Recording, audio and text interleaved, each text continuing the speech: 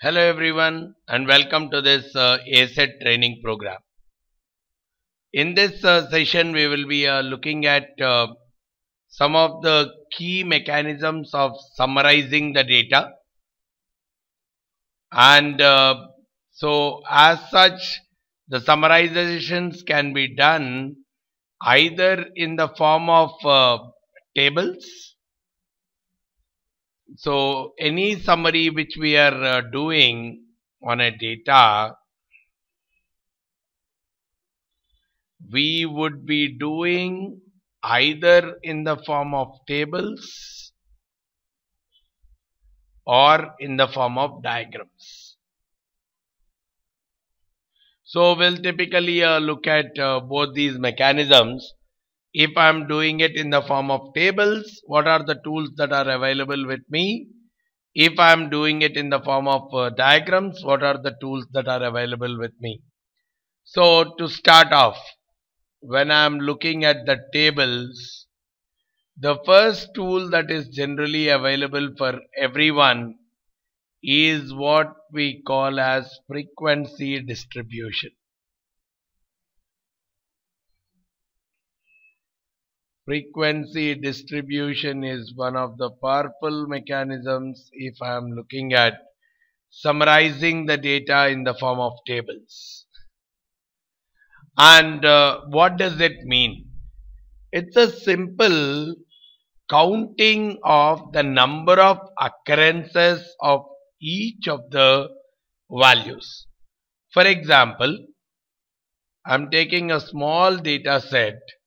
Let's say this is a data set containing some 20 different numbers. Let's say this is about the marks scored by a person out of 15, marks scored by 20 different students out of 15 in one slip test. So if I summarize it in such a way that for each set of marks, how many are there? How many, the statistical word for how many is frequency. So if I say how many got 10, how many got 11, how many 12, 13, 14 and 15. If I can make a table which talks about the number of occurrences of each of the values, I call that as a frequency distribution. So in this case, how many got 10? I have 1, 2 and 3. There are 3 people who got 10, so I would be writing 3 corresponding to it. Then what about 11? 1, 2. Only 2 people got 11 in this group. So I'll write 2 here. Then how about 12? 1, then 2, 3, 4 and 5. 5 people got 12. 13, 1, 2, 3 got 13. And what about 14? 1, 2, 3, 4, 5 got 14. And the remaining 15, 1, 2, only 2 got 15. Now let's try to add up, calling it as total. This total should definitely be equal to the total number of students. So 3 plus 2, 5, 10, 13, 18 and 20. So the total numbers are 20 here.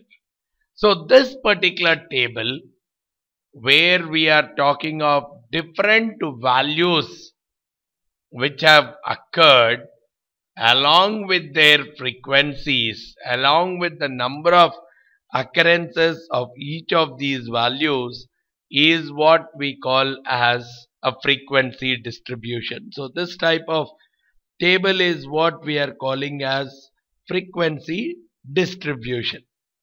And now, for example, here there are only 6 different possibilities: 10, 11, 12, 13, 14, 15. very simple discrete data, and only 5-6 possibilities are there. So tabulating the data in this format looks much easier. Whereas assume a scenario where all different values are possible, good number of finite values are possible. Look at this data which I am placing. There are 25 people in this exam. Again, I am trying to denote how much they have scored out of 30 in one exam. There are 25 students in a class. How much did they score out of 30 is what has been tabulated. But this time you see there are not just 6 possible values. We are seeing so many possibilities here. So if I start making a frequency distribution like this, okay, 8 how many are there, 9 how many are there, 10 how many are there, it becomes a big table, because right from 8 I have values even up to 27. So there are so many possibilities and my table looks pretty long. So it is in this scenario, especially when I have different number of possibilities, even though it's a discrete data, but if I have good number of outputs coming out, it's better to group them and then prepare a frequency table. This particular grouping of the data to form a table is what we call as grouped frequency distribution. There's not the main difference between a regular frequency distribution and a grouped frequency distribution is, in case of a grouped frequency distribution, instead of treating one number at a time, we take a range at a time and try to fit in the frequencies within that range. So here I would call groups like this. Okay, 5 to 9 is a group. 5 to 9 is a group. 10 to 14 is another group. Then 15 to 19 is another group. 20 to 24, and I'll take 25 to 29. So I'm calling these as 5 different groups. These groups are also called as classes in statistical terminology. And then if I find the frequency for each of these groups, okay, how many are there between 5 to 9? One way is, it would be better if I sort this entire data, right? We have to do it manually in from ascending order to descending order. I'll take the advantage of this tool to do it. But yeah, anyhow, from an exam standpoint, you have to do this activity manually. Yes, this will make my things very simple. So from that standpoint, I'm doing it. I want to find out how many are there from 5 to 9. Because this is a discrete data, 9.5 and all are not possible. So that is where I'm saying 5 to 9 means there is only one value. So I'll write here as 1. Then how about 10 to 14? 1, 2, 3, 4 are there between 10 and 14. So I'll write the frequency as 4 here. 15 to 19. 1, 2, 3, 4, 5, 6, 7, 8, 9, 10 are there in between 15 to 19. So I'll write this as 10 here. Then 20 to 24. 1, 2, 3, 4, 5, 6, 7, 8 are there between 20 to 24. And there are 2 between 25 to 29. So in this case, the total again comes out to 1 plus 4, 15, 5 plus 10, 15, 23, 25. So the total is again equal to the total number of participants in the data. So This kind of a distribution where I am looking at groups is what we call as a grouped frequency distribution. The only difference between a regular frequency distribution and a grouped is here instead of having individual values, we'll have groups of data. We'll have the grouping of the data because quite a good number of values are coming out, and the frequency of each of the values may not be more than a very small value, 2 or 3. So there is no point in representing so many values in our table. So that's where we resort to the mechanism of grouped frequency distribution. And this concept of grouped frequency distribution will be applicable both to discrete as well as continuous data also. Because if the data is continuous also, I can prepare my classes accordingly. Now let's look at an example to see how I can apply the same grouped frequency distribution concept to a continuous data. Let's look at this example now. Yeah, here we are seeing values, not just discrete integers, but we are seeing so many values even between 10 and 11, 9 and 10. This is what we are classifying as a continuous data. But the summarizing of the continuous data also happens in a similar manner only. So for this, how do I look at this? So here again I'll call them as classes and frequency. This mechanism remains the same. What is the minimum value for me here? Yeah, in this data 7.05 looks the minimum. So what I can do is I'll say 7 to up to 8, or I'll call it as 7 and above up to 8, where 8 is not included.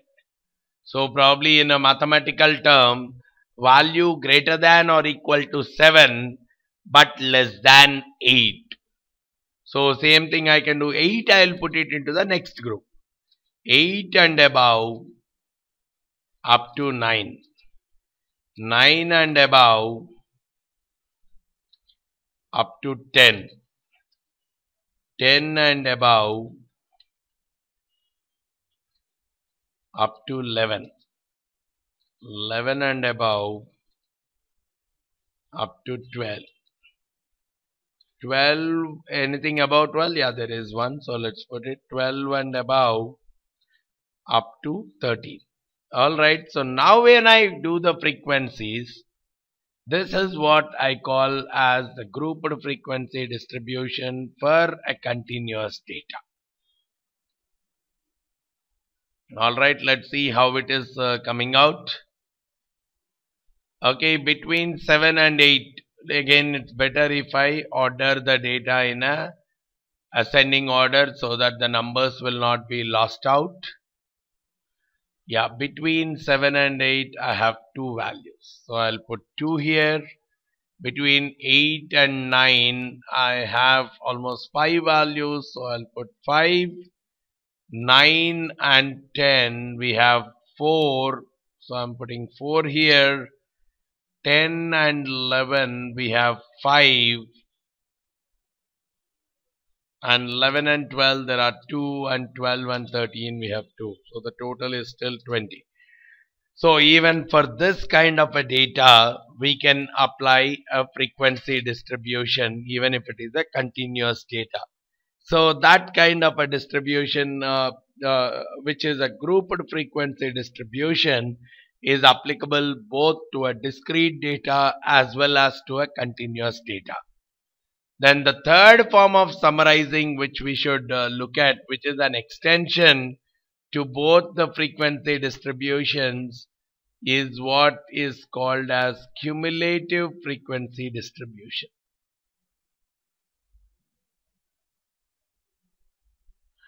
Cumulative, the way we look at the word cumulative frequency distribution is nothing but up to, right from the beginning up to that particular value. So it's like how many of them are less than or equal to 10? How many of them are less than or equal to 11? Less than or equal to 12? So up to that number is what we call as cumulative frequency distribution. In this also, how many of them are less than or equal to 9? How many of them are less than or equal to 14? How many of them are less than or equal to 19?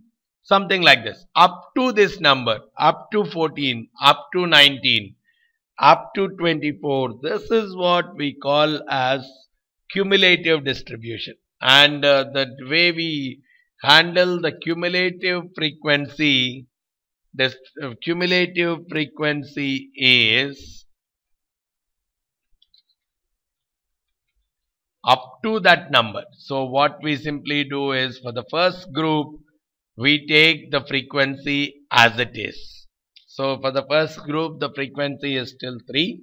But from the second group onwards, we add from the first group till that group, which means up to the previous group it is 3, and I'll add this group, which is 2, which makes it 5. Then what about the next group? I'll take the value up to the previous group, which is 5, and I'll add something specific to this group, 10. Same thing here, up to the previous group, 10, plus specific to this group, taking it 13.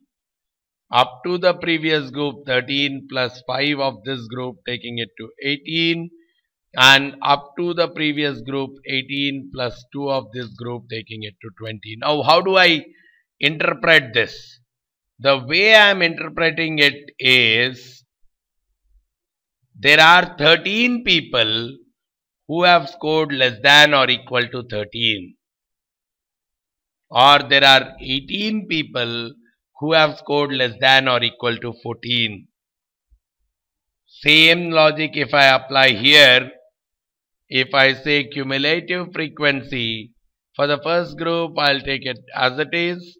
From the second group onwards, up to the previous group total, plus the frequency of this group, taking it 5, 1 plus 4.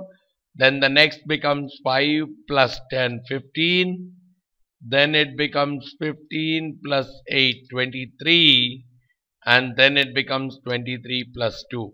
So how do I interpret it? There are 23 people who have scored values up to 24. So this group will be called as up to 9 group. And you will not have a downward limit here. This group we call it as up to 14. This is up to 19. This is up to 24. And this is up to 29. These are the groups typically in this case. So such kind of, you can apply it again to a continuous as well as a discrete data also. So this is what are the 3 different modes of summarizing, or though we are talking of only 2 different modes, cumulative is an extension to either of the modes. These are the modes that are available for summarizing the data in a tabular form. And now we have to move forward to look at tabulating the same data in a diagrammatic form. Right. So I'll talk about summarizing the data in diagrammatic form.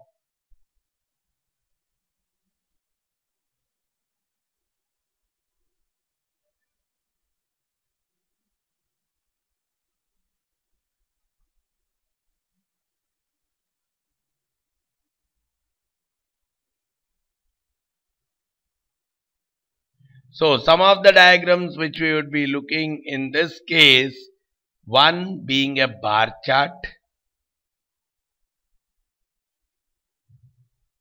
mostly applicable for your discrete data,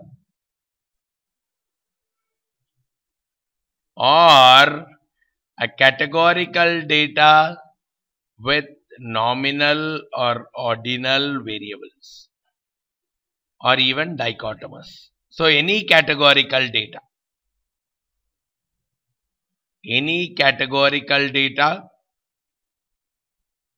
or if it is a numerical data, at least for a discrete data. This kind of a graph which we would be looking at is a bar chart.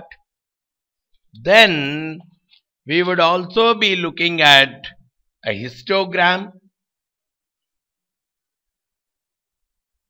which is applied only to a numerical data, either discrete or continuous, but heavily preferable for a continuous data only. Though I can use it for discrete, but the major usage of a histogram is for a continuous data only. So we would be looking at how do we do that, how do we develop this kind of histograms from our data. And then the next kind of charts or graphs we would be looking at is a stem and leaf plot,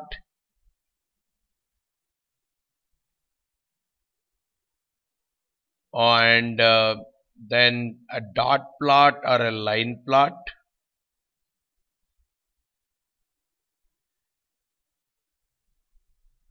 Then we would be looking at a frequency curves and a box plot. These are the various graphical representations of the data we would be looking at, and what kind of interpretations we can make from this graphical representation of the data is what we would be focusing on. So when we talk about a bar chart, it is nothing but the frequencies of either the discrete or any other categorical data, each item being shown as a bar. For example, I'll directly plot this kind of a chart, the bar for this kind of a chart, right? So I'll show you how it looks like.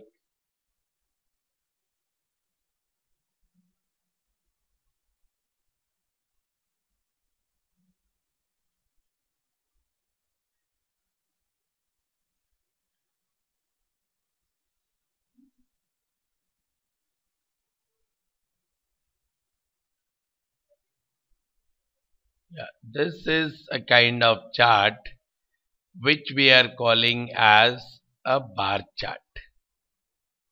What are we seeing in this chart?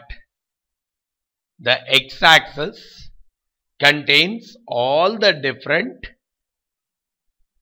datas, like discrete datas 10, 11, 12, 13, 14, 15. So in that place of 10, 11, 12, there could be categories also. So categories or the discrete values will be there on the x-axis and their corresponding frequencies on the y-axis. So we are seeing 10. The frequency for that 10 is 3, which is what is the number here. For 11, the frequency is 2, which is what is the number here. So what we are seeing is the different data on the x-axis and their corresponding frequencies on the y-axis. This kind of representation is what we are calling as a bar chart. Now, this can be applied, as I said, both for if it is a numeric data only for discrete, and if it is a categorical data, any kind of a categorical data, we can apply a bar chart. And typically the categories or the discrete values will be on the x-axis and the frequency on the y-axis, but the reverse also could definitely be there. There is no one stopping us from showing the categories on the y-axis and the frequencies on the x-axis. In that case, also we'll find it as a horizontal bar chart rather than a vertical bar chart, but both of them are typical bar charts itself. And now, when I talk about a continuous, data, that is where we are focusing on a histogram. So, which means in our example, for this kind of a data, I should plot a histogram. And the way the histogram looks like is like this. This is how a histogram is typically plotted. Now, what is there as a part of this histogram? The difference between a bar and a histogram is, in a bar diagram, we have seen all these categories are segregated. Whereas in case of a histogram, they are all very tightly linked, which means here from 7 to 8, there are 2 values. From 8 to 9, there are 5 values, something like this. From 9 to 10, then there are 4 values. So, I am plotting the same bars, but instead of having it as a discrete value, from 7 to 8, that entire thing is being shown as a frequency of 2. This is what we are calling as a part of our histogram. So, there are 2 major differences between a histogram and a bar chart. If I have to look at a histogram versus a bar chart,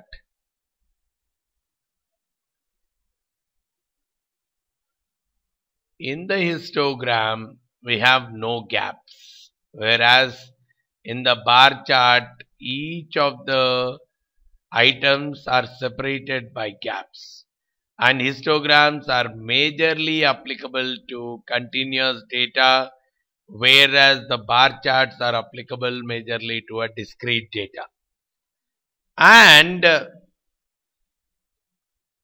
histogram, the size, the height of the histogram can change, and the class intervals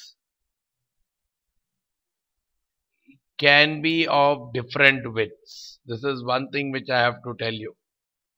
Classes can be of different width.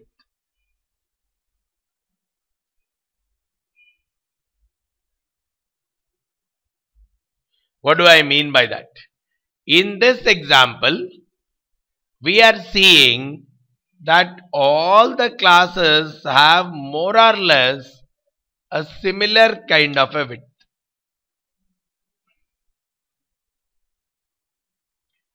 All the classes have a similar kind of a width, 7 to 8, 8 to 9, 9 to 10. The width of the class is 1 only in all these cases.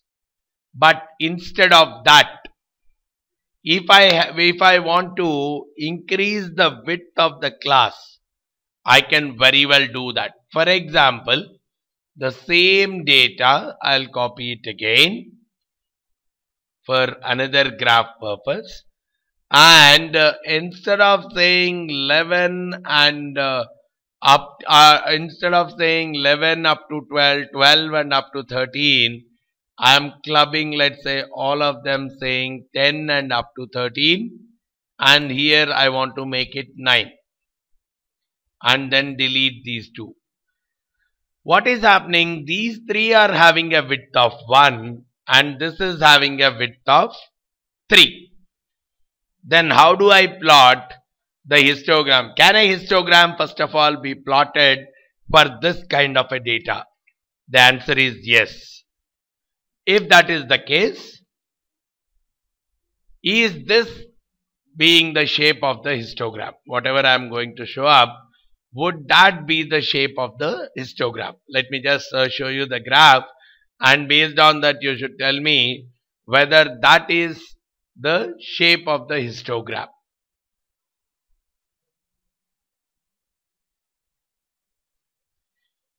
Do you think this should be the shape of the histogram? Okay, let's see what it is. From 7 to 8, the frequency is 2, fair enough. From 8 to 9, the frequency is 5. From 9 to 10, the frequency is 4. From 10 to 13, the frequency is 9.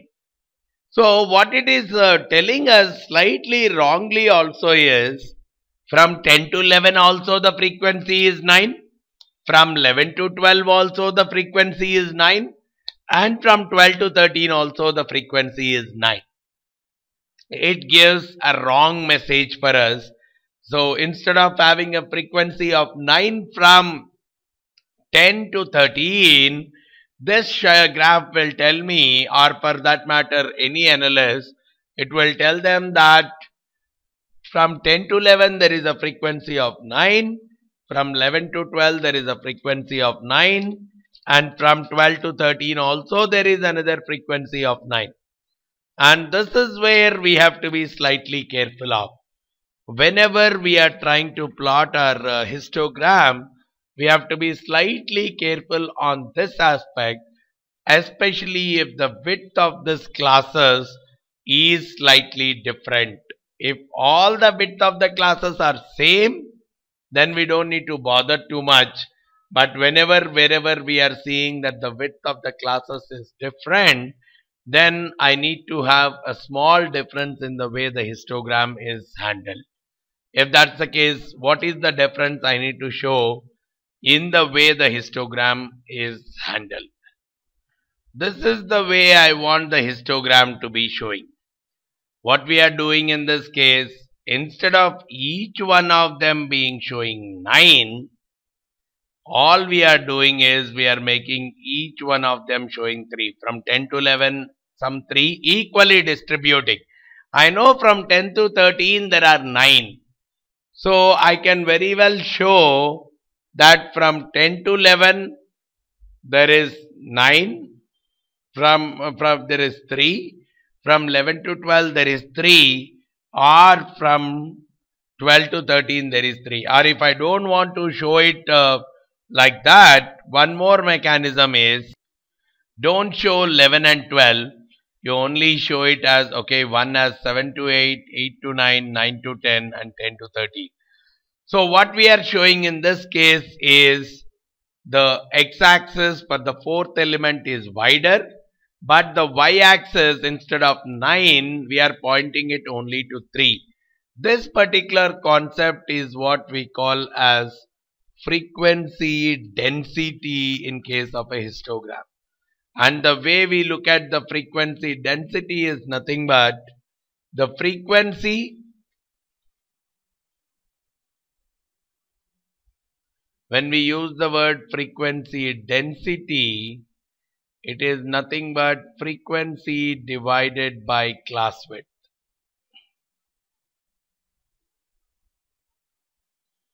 This is one thing which we can plot for whatever is our x-axis. So in this case, because the class width is 1, so frequency divided by the class width will be 2 by 1, 2. 5 by 1, 5. 4 by 1, 4. 9 by 3, because the class width is 3 in this example. So the frequency will become 3, which means the height which we are plotting. So the height will change depending on the frequency as well as the width of the class interval. Because in a histogram, one thing we have to understand is the area of the histogram. The area of the histogram represents the frequency.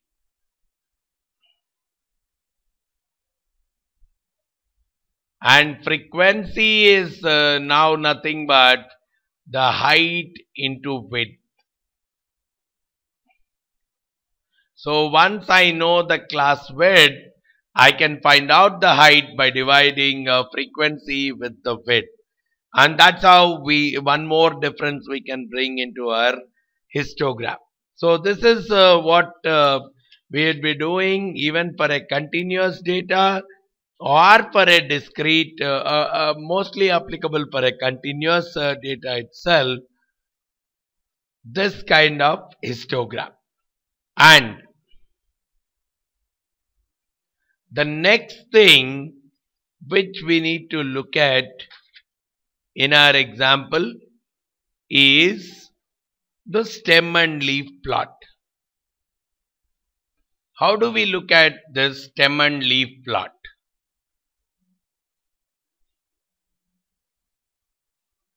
Any data that I have, I will break it down into a stem as well as a leaf. For example, if I have the data 12, 14, 18, 23, 25. Now, what I mean by the stem and leaf is the last digit in the data. So I'll put a bifurcation with the last digit of the data. So the elements which are to the right of the last after the separation, they are called the leaves, and before the separation they are called as the stems. And what I'll do is I'll write down all the stems. So in this case 1 and 2 are our stems. I put the separation line and I write all the leaves in an ascending order joined by some space. 2, 4, 8, 3, 5. This particular diagram is what we call as a stem and leaf plot.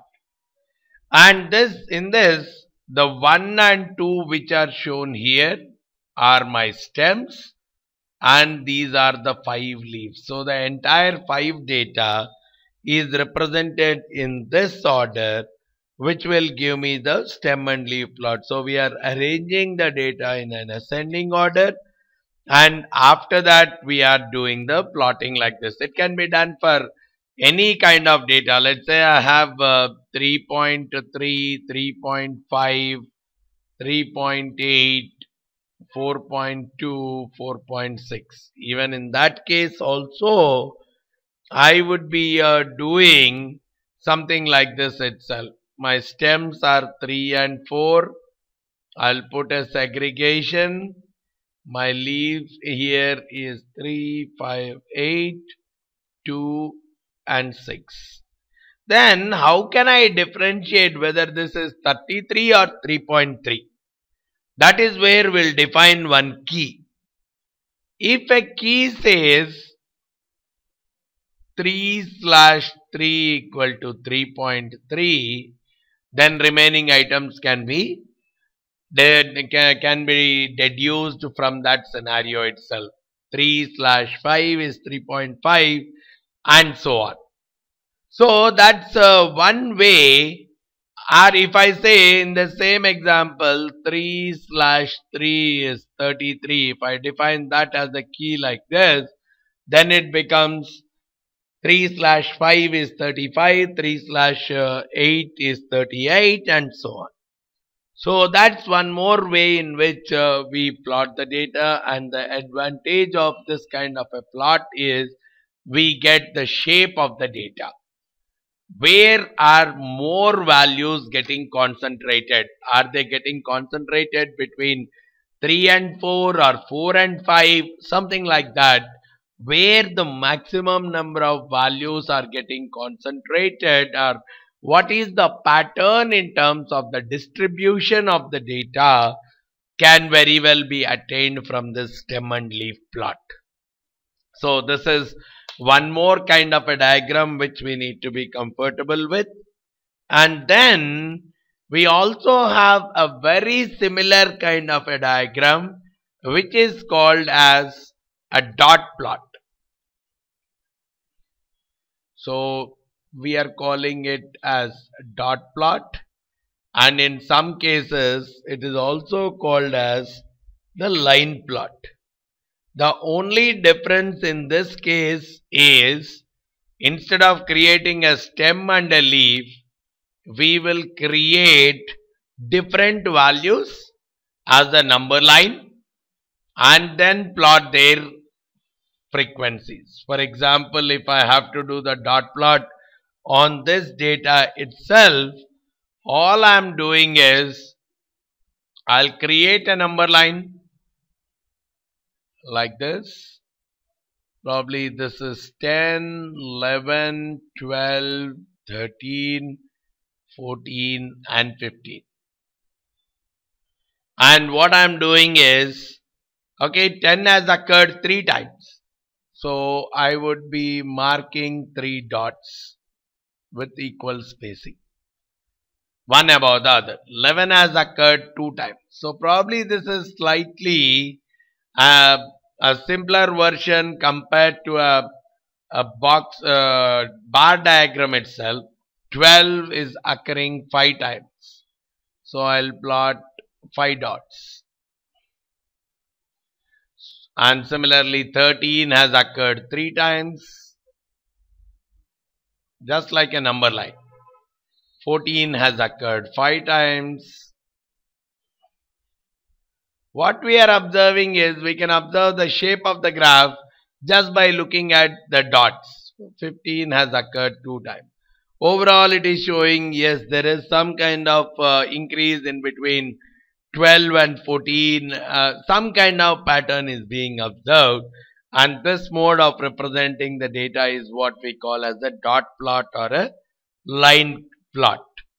So this is also one more kind of a plot we need to be comfortable with. And the next graph which we are looking at is a frequency curve.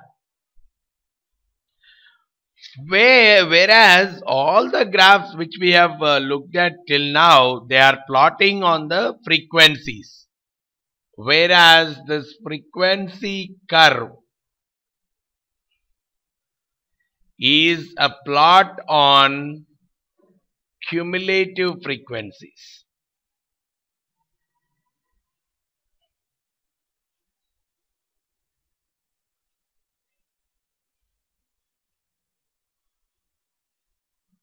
It's a plot of cumulative frequencies rather than the actual frequencies itself.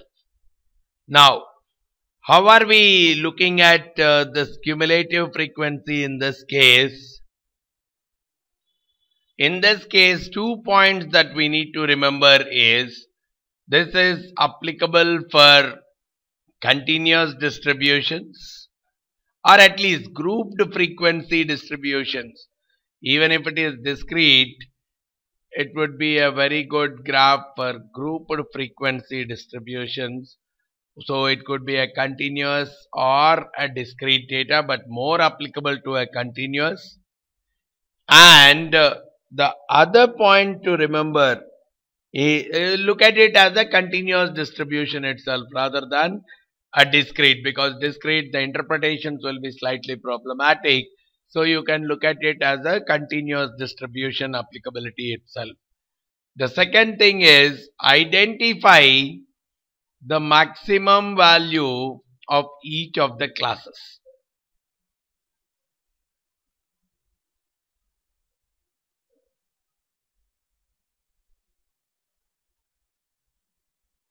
And plot the frequency against the maximum value.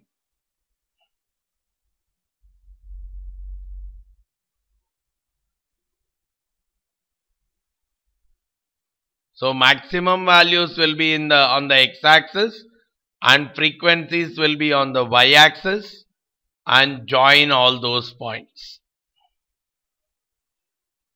and that is what will be your typical cumulative frequency curve. Now let's see how do we do it on our data. So because this is a kind of continuous data in our example, what I would be taking is I would be transforming the data a little bit.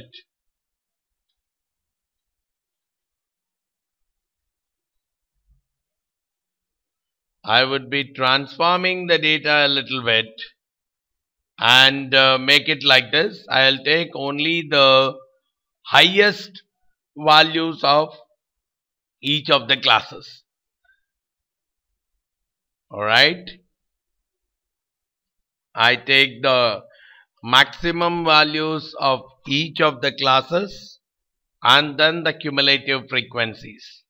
So, okay, if I'm going with this, 8, 9, 10, 11, 12, 13 will be my maximum values. And their corresponding frequencies, cumulative frequencies are what I require. So, I'll take their cumulative frequencies. For the first one, it is only 2. Then for the second one, it is 2 plus 5, making it 7, and so on.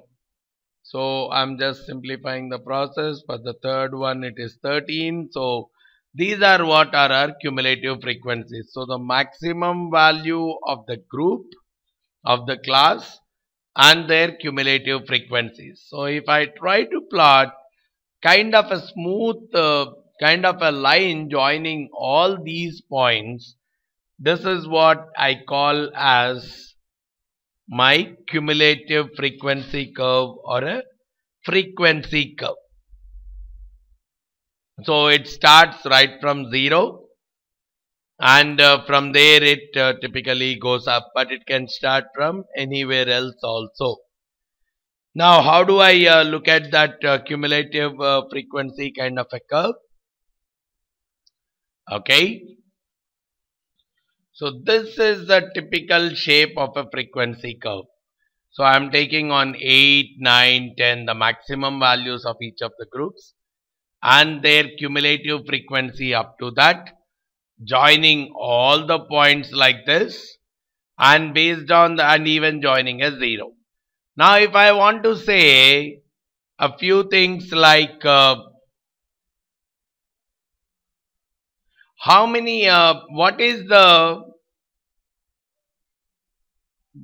there are a couple of things which I can say. How many people have got less than or equal to 10? Then I can draw one graph here, one straight line from here to here and from here to here, and finally say somewhere around 11 people are there who have got a total value less than or equal to 10. Or if I say, if a person got how many people or what is the mark which for which less than 15% or below people are existing. So 15 or below people, 15 or less number of people. So for the 15 I can plot onto this line, and from here I can say around 10.8 or something. So anything below 10.8, there are 15 people who have got, find the mark below which the 15 students are lying. So for which what I'll do is I'll look at the 15, I'll try to point it here. From here I'll drop a line onto the x-axis, somewhere around 10.8 or 10.9 is the mark around which 15 students are below that particular number. So that's how I can very well plot these kind of graphs and then finally say these are my numbers. And this is one more mechanism of analyzing the data, where I join all the points as a smooth straight line, as a smooth line. Typically sometimes it would be in a form of a S kind of a curve, S-shaped kind of curve. So that will help us in analyzing the data in some of the cases. We'll be using these kind of things as we move forward, but from our exam standpoint, we need to have a comfort level of what each of these kind of graphs typically mean and how do I interpret the data using each of these kind of graphs. Then the last set of graphs that we should be comfortable for this as far as this chapter goes is a box plot. And in the box plot, typically there are 5 elements which we look at. Every plot will be like this. Every element, every plot will be like this. There are 5 points which are of importance as a part of the box plot. The 5 ones which I am circling, they are very important aspects. The one with a dark spot in the middle of a box is what is called as a median. We'll discuss about this median slightly later. This is called as the first quartile or lower quartile. This is called as the third quartile or the upper quartile, and this would be your lowest value, and this would be your highest value, maximum or minimum. Now, what we are saying in this kind of a plot is the whole data. This is the bottom 25 percentile of the data. If there are 100 elements, the bottom 25 elements are lying between this and this. Then the next 25 percentage of the elements, so from 26 to 50th in the ascending order, are lying between this and this. This is also another 25%, which is from 51 to 75 and from 75 to 100. So depending on the gap that is existing between the lowest to Q1, Q1 to median, median to Q3 and Q3 to max, we can very well make out how the data is distributed, whether more number of values are lying between lowest to Q1 or Q1 to median, in which of the 4 quadrants are maximum number of data values lying. We would be using these things slightly at a later point in time also to make our different kinds of analysis. But for now, if you can understand clearly what a box plot is, how is it plotted, and what are the advantages of using the box plot, or what are the various components inside a box plot, that will be sufficient for you from answering various questions relating to it. Now, why are we plotting all these data? There are few important objectives of plotting all these data in the form of different graphs. One, I should be knowing something about the location of the data. Where is the maximum concentration of the values? Is it somewhere in the middle of the data? Is it somewhere towards the left or somewhere towards the right? Is it more concentrated towards the lower values or towards the higher values, or somewhere in the middle? So that is what is some kind of an analysis about the location. I can use a stem and leaf plot, or I can use a box plot. Almost any kind of graph which we are plotting, it should be telling me what is the location, which is where are the maximum values concentrated. That's one aspect which we would be evaluating by looking at the data. Then I need to know the spread of the data. Or majority of the values concentrated in a single location, are they completely spread out? Right? It can be obtained again through various any of the plot. Is it more concentrated in the middle only, or is it completely spread out? So the spread, the measures of each of them are also there. This is typically called as dispersion or deviation. How much is your data deviating? What is the kind of fluctuation that is present in your data? This is measured by various plots. And then the third parameter that is typically looked at is the skewness. Is the data more and more symmetrical, or is more concentration of the data towards the left or towards the right? So what we typically observe once we look at the data is these three key parameters. We'll discuss about these parameters again in our later chapters, but just to have a quick summary of this chapter, all we need to see is any data summary, any data which we would like to summarize, we can do it either in the form of tables or in the form of charts. Tables wise, we would be looking at frequency distribution table, grouped frequency distribution table, or cumulative frequency distribution tables.